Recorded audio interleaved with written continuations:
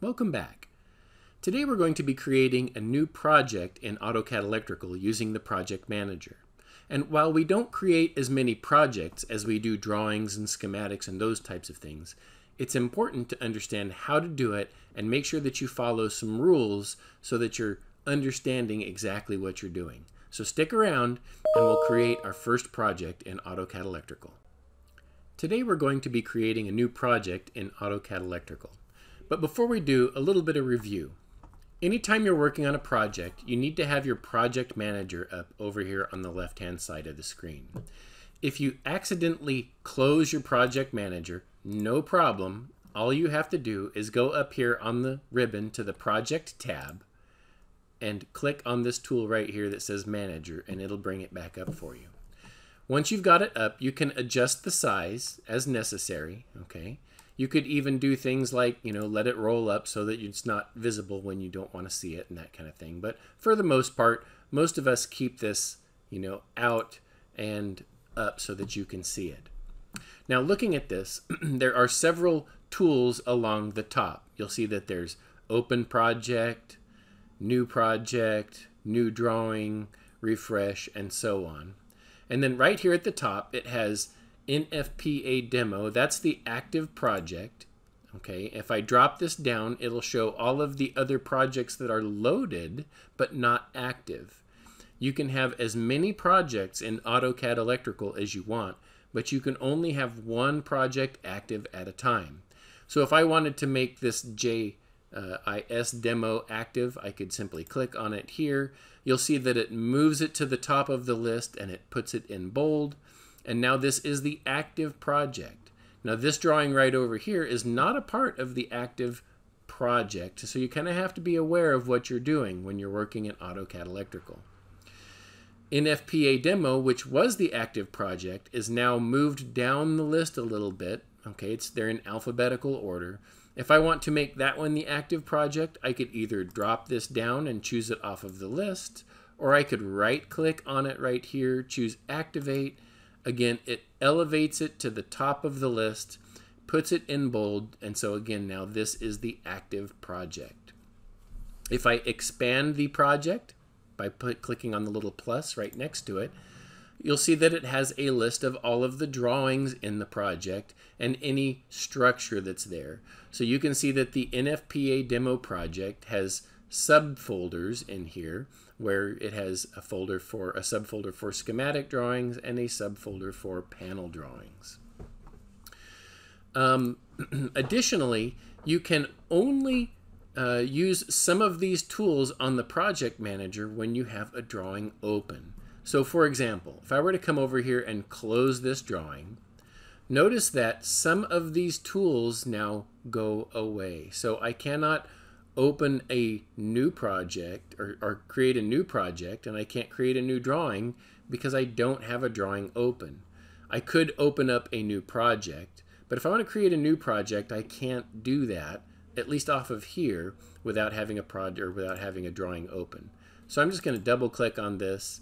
Again, I've just turned this drawing on or opened this drawing up, and now you'll see that these other tools that were previously grayed out have come back to life. So if I want to create a new project, the easiest way to do it is either to click right here where it says New Project, or I could go to the NFPA Demo drop down here and come all the way down here and click New Project right here. When I do so, it gives me the option to create a new project, and I can give this any name that I want. So I'm going to say, let's call it Practice Project 1.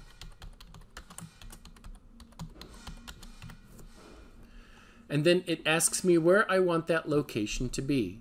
And if you look at it, what it's doing is the default location is it's putting it down in here where the rest of the projects exist. If I click on the Browse button right here, you'll see that it has the little map and it shows me where we go. So, Documents, AutoCAD Electrical, okay, and then Projects is the one that is here. If I expand this, you'll see that there are some different projects. There's AEGS and, NFPA is in here on the list as well, NFPA Demo, okay? Now, what I can do is I can either make the folder now or I can make the folder later. So I'm going to go ahead and choose Make New Folder, and I'll just call it Practice here. You'll see that it creates the folder in this same area, okay, called Practice. And now right here, it's making that Practice the current folder. What I would suggest is that you do not have this box checked. Notice that there's a box here that says Create a folder with the project name. If I check this, it's going to create another folder inside of this folder with the same name. So you don't really need that as long as you're differentiating them with where they need. And then finally, it says copy the settings from the project file. Just like regular AutoCAD, you never want to start from scratch. You always want to start with something else that you know works. In this example, it's saying let's start with the NFPA demo project.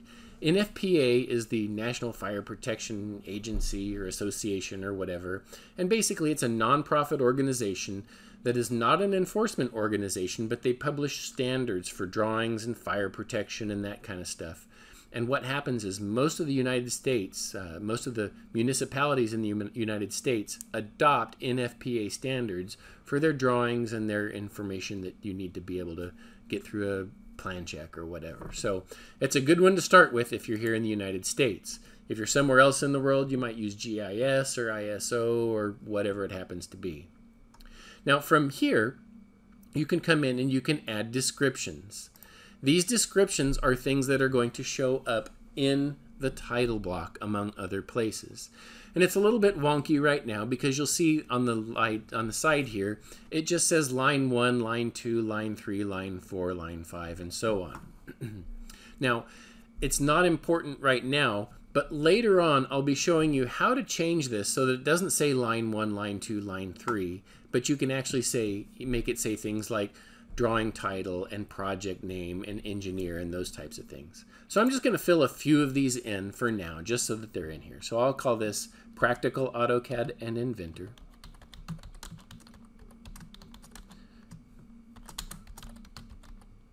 Because that's the name of this channel. And then this is AutoCAD Electrical. And this is my first project, so I'll call it project number 1. And then again, the rest of these things you could come in here and you could put in like job numbers and dates and those kinds of things, but it's not that important that I fill them all right now. And I'll choose, and then I can choose OK. Before I do though, notice over here on the right hand side that I can check whether or not I want this information to be in reports that I put in the future. So while I didn't put one in for the date, maybe I was going to put the date in right here, I could check that one so that the date would also be in reports. I'll choose OK. Now the only other thing that you might be interested in when you're creating a new project is to choose this Properties button right here. If I just choose OK, it creates the project, it comes over here, makes it the active project, and so on. But if I choose OK and then Properties, it gives me more opportunities to look at what we can change. So I'm going to do that right now. Notice that it takes a moment, it thinks about it a little bit. It does include now practice project number 1 over here that I've just created. But now it gives me some project settings and some other things that I can change. So for example, schematic libraries. Again, all of the buttons and switches and lights and all of that kind of stuff that would be inside of a drawing is a part of a schematic library. And you can see here that the default libraries include NFPA and NFPA1. So those are my default ones. It's going to look in either of these first. But if I have maybe custom libraries that I've created, I would want to add those to this list. And we'll talk about how to do that in future videos. On the Components tab, it'll have things like how are components going to be named. So by default, you'll see it has a %F, %N. That's going to give us the family name and then the line number. So for example, a push button on line 101 would be PB line 01 or PB 101. You can come in here and you can change that. You can add to it. You could subtract to it. So subtract from it. We'll look at some of those other things. There's information about wire numbers, about cross-referencing, how things are going to be shown on different pages, pardon me, different styles. You know, how do you want your numbers to be if you're doing PLCs and those kinds of things, and then your drawing format. If you're making ladders, do you want them to be vertical or horizontal? What is your default spacing? You can come in and you can set that all up on this page. And if you do it here, you don't have to do it on any new drawings in the future. If I choose OK, then it saves it, all of those changes that I might have made, and again, I end up over here with practice project number 1, but notice that there's no plus over here on the left-hand side. There's no plus on the left-hand side because I haven't added any drawings to this project. So that's going to be the thing that we look at in future videos, is adding drawings to projects and working with projects in that fashion.